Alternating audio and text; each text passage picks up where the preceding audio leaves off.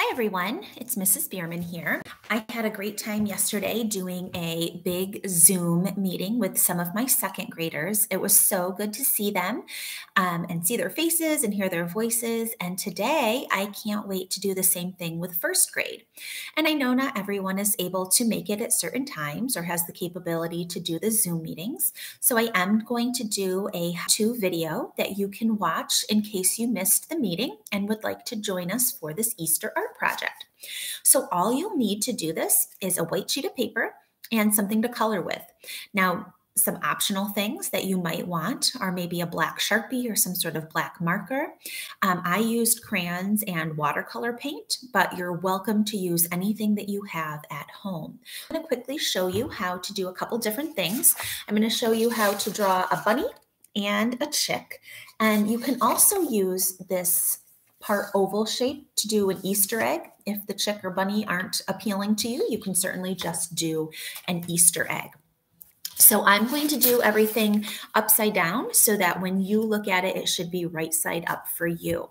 So I'm going to go step by step with the bunny and then step by step with the chick.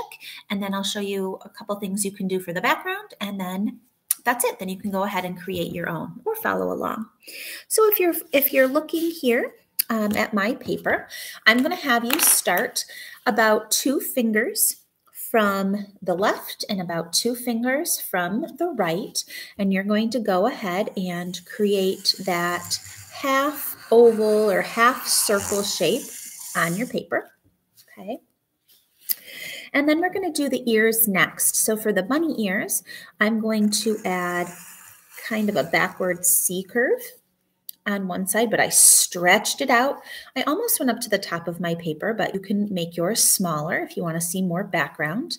And then on the other side, I'm going to do a stretched out forwards C curve. And I'm going to just round it at the top so my bunny doesn't have super pointy ears.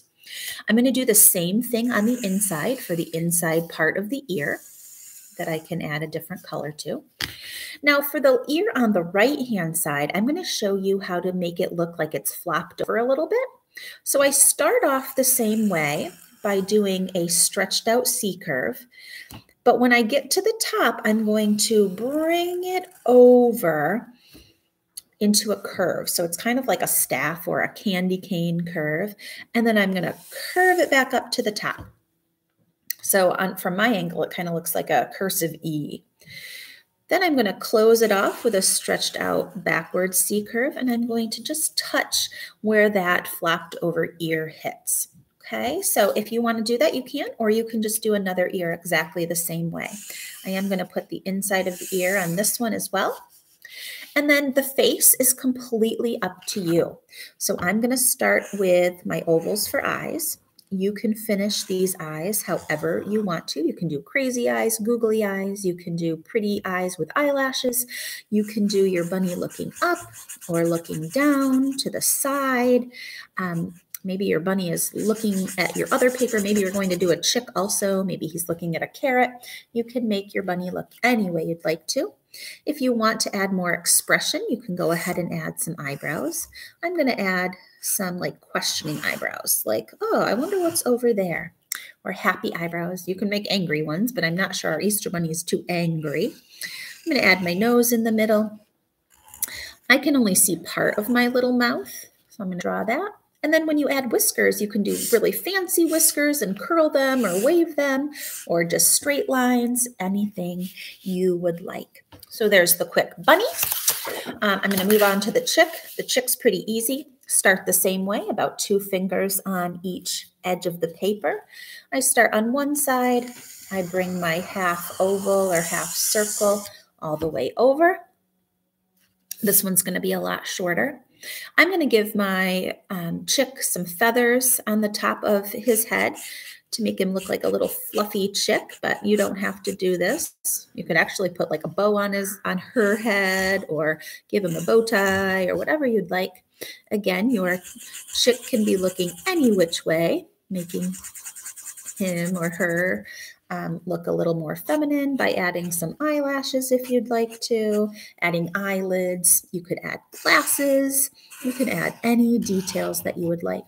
From there, I'm going to do a sideways triangle with a middle line down the middle for the beak, but you can do your beak in different ways. You can do an upside down triangle. You could do an open beak, however you would like. And then I'm going to just add some curved lines for wings.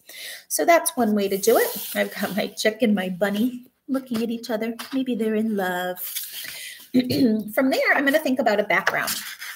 So you've learned about all different types of lines. So think of your favorite lines, maybe zigzags, curvy, wavy, loop-de-loo, straight line, dash line, castle line, curved line, bumpy line, any types of line. I chose 2 types of line to put in my background. I suggest choosing 1 or 2, but you can definitely do more. And you're just going to start by picking your favorite line. I'm going to just do a simple straight line here. And then I'm going to go into my castle line. I know I'm kind of doing this backwards. You would probably start on, most of you would start on the left-hand side of your paper. So if I start on my left-hand side, I'm going to do a pattern, straight line, and then a castle line. Once I get close to my chick, I need to stop, pretending I'm going through there, and finish off my castle line.